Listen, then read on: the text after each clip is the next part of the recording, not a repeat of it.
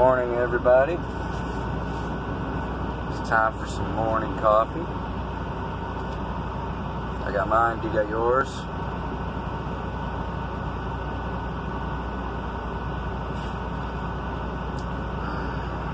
Man, so good. Oh, coffee good. Anywho, so we ran into some problems last night, or I should say yesterday afternoon. I got to my destination, not the delivery destination, but my shutdown destination. And,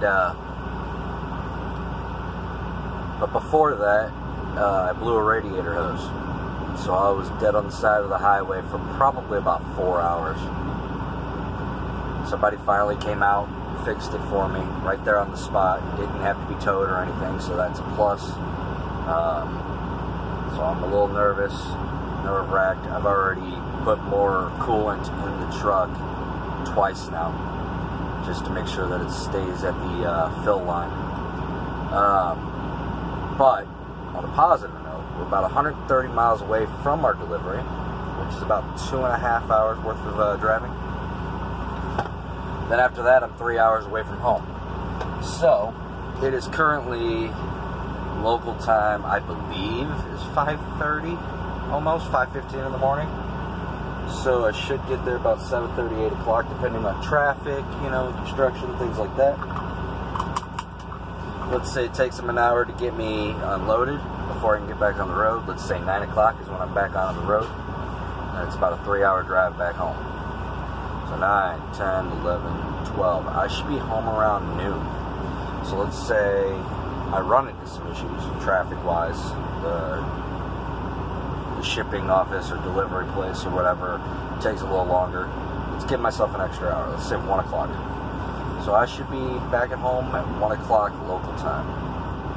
California, you're 3 hours behind me. So 1 o'clock, 12, 11, 10 a.m. So I should be home by 10 a.m. West Coast, 1 o'clock East. So we'll see. But anyways, let's hit the road.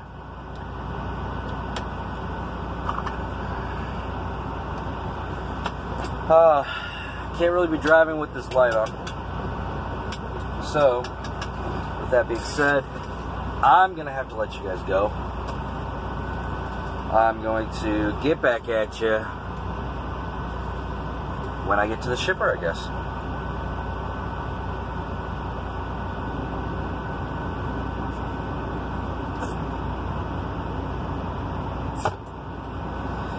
Alright, well, smash that thumbs up. Who's excited for some Fortnite? I know I am. Love y'all. Till the next video. Bye.